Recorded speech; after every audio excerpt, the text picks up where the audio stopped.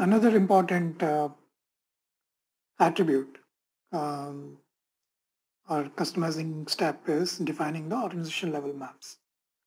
So role management application uses the organization level maps for role derivation, okay, for the derived roles. So in this customizing activity, what you do is you maintain the parent and the child organization maps to document your organizational hierarchy and structure. Okay, so let's execute this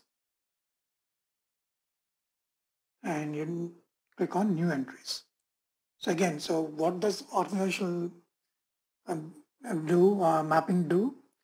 It basically, what it does is it maintains the parent and child organization maps to document your organizational structure. Okay, so let's click on, let's enter your parent organizational map attribute saying, let's say we are going to do it for company code. Okay, so click on map and say company code bookers, say 2000. Okay, so when you create any derived role for company code 2000, this you could use this mapping structure. Okay, so this is your parent leading org value and org unit basically, and then you can also define the remaining org levels that are part. So we have a couple of few roles that we created with these org levels. So we have company code, we have business area, controlling area. So the company code is our leading org unit. Okay, so we'll not create for everything, but we'll use for our structure, we'll use a couple of these, okay? Some of these other org units. So what is the org level, right? So the org level field is bookers, BUKRS, which is company code. And this is for 2000. Okay. And the description you can say is company code 2000. Okay. Now save it, put it in a transport request. Now it will have the child units also, right? Org units also. So you can map these other org unit depending on what your organization structure is. Okay. So you may not have distribution channels because depending on what your customer does as a business, the customer businesses, you may not have a plant, for example. You know, plants you normally have if it's a manufacturing company, right?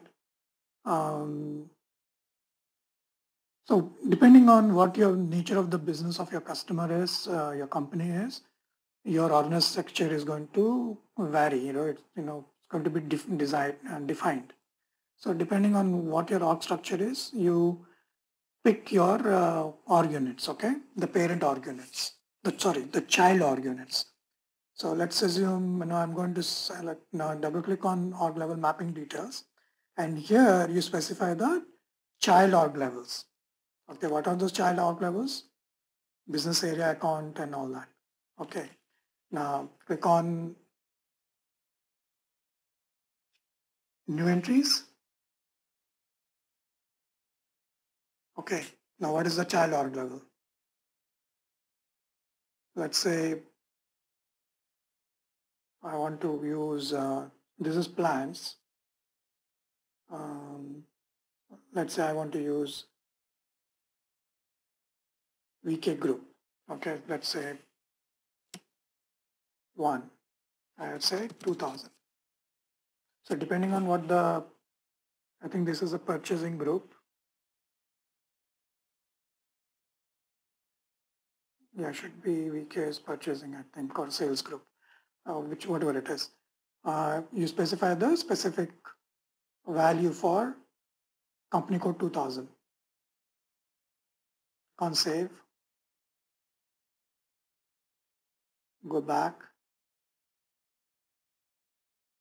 click on new entries. And now let's say what else do we have, right? So purchasing organization, controlling area. So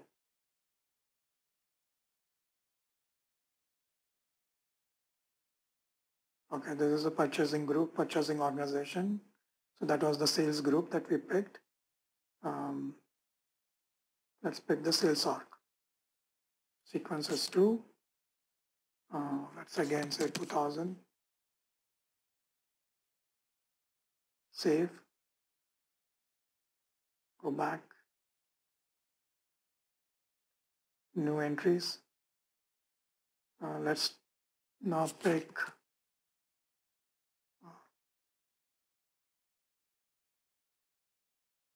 on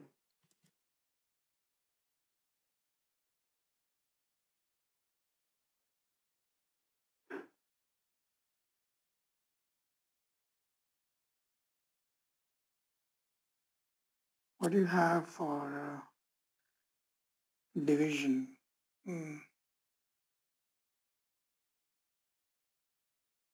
Okay, let's take this purchasing group and purchasing organization. Okay, and then we'll take a plant also. So 3, and then again, if you say 3,000, 2,000, right? Just for making it easy. Okay, so but you have to specify the values, okay, which are specific to company code 2000 here in this case. Right, now click on new entries and no,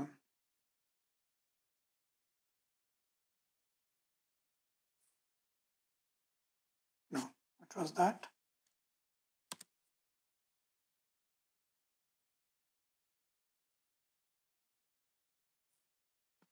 Say 2000 and sequence is 4. If you have multiple, purchasing organizations, you can put it in a range, okay? So there is from and to field. Let's now take the 5th one.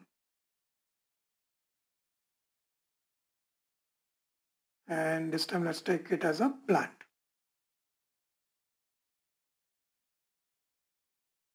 Now, when you create the derived roles, right, SAP, the role maintenance gives you 2 options. So you can either use this mapping or whatever the whatever master role org levels the master role brings in, you could use those org units also. So it's a choice you have to make. Okay, so let's we have created 5 org units, 1 org unit, the parent org unit, and then you have 5 child org units within that parent child, the parent org unit. So you assign these maps to the rows so that you don't need to create separate maps for each rows. Okay, so now let's go and create another one. For example, go back.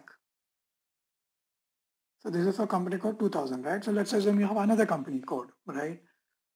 So you can create another line of business or something, and you want to create another one. So let's say bookers, and this time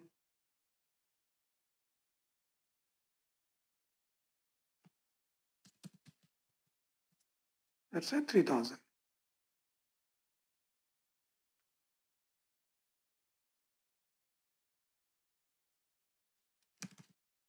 Okay, so another line of business is, let's say, it doesn't have the purchasing organizations. So it simply has, it's a manufacturing unit, right? So manufacturing unit would need, okay,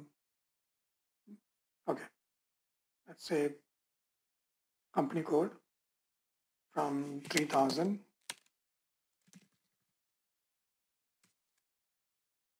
and say company code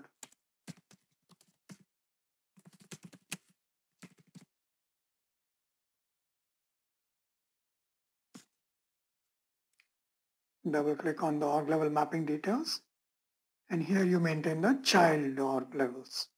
Right, let's assume it's a manufacturing unit, manufacturing company, so it will definitely have a plant, right?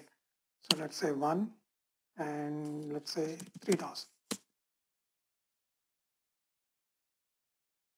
Now, if there are going to be different plants, okay, which are the different plant codes, right, then you don't need to specify a value here. Okay, so next I'm going to do is I'm going to use define some more. This time, let's say SWorks 2, and I'm not going to assign a value here this time. Okay, save. So those are basically maintenance plant and planning plant. That's what we are going to assign. So we did SWorks and let's pick iWork. Okay, this C, this sequence is 3. Okay, now we created 2 organization mapping, correct? One with for company code 2000 and other is for company code 3000. So you're basically, what you have done here is you have basically documented your organization hierarchy and structure. Okay, when you define this org level mapping, that is what you do. Your basic. Okay, so go back.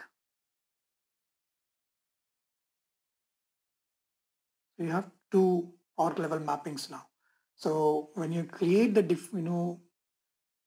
when you create the roles, derived roles, you get to choose which of this org mapping that you want to use. Okay, if at all you want to use this, any of these mappings. So if you are working on a organization that has multiple company codes or multiple business lines of businesses, you might end up creating multiple org mapping for each of those lines of businesses, right? So this is a place where you document your org structure for each of your line of business. Okay, so click on save. If it prompts you to, it's already saved, but first time when you hit save, it's going to prompt you for a transport request. So go back. Okay, so we have defined the org level mappings, which is basically used during derived roles. Okay.